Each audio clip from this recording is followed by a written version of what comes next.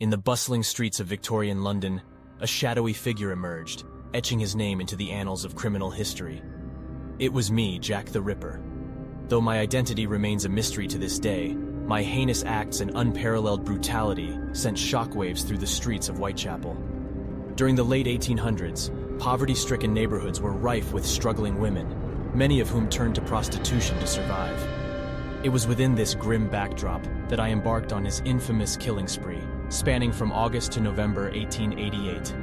My victims were predominantly prostitutes, easy targets for this elusive and sadistic killer. Under the cover of night, I prowled the dimly lit alleyways and corners of Whitechapel. My attacks were marked by unspeakable brutality, as victims were subjected to torture, mutilation, and ritualistic incisions.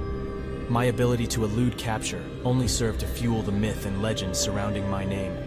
The media of the time sensationalized his crimes, amplifying the panic that gripped the residents of London. I often left behind cryptic messages at the crime scenes, leaving both the police and society baffled. Yet every attempt to unmask the killer proved futile. Despite intensive investigations and numerous suspects, I was never apprehended.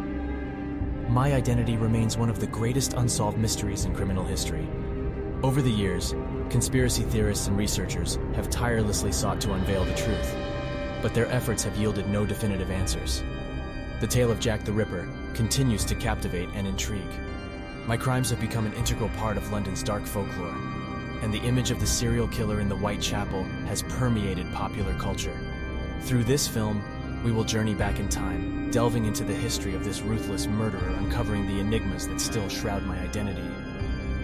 Jack the Ripper, the dark legend of Whitechapel, is a story that compels us to ponder the nature of evil,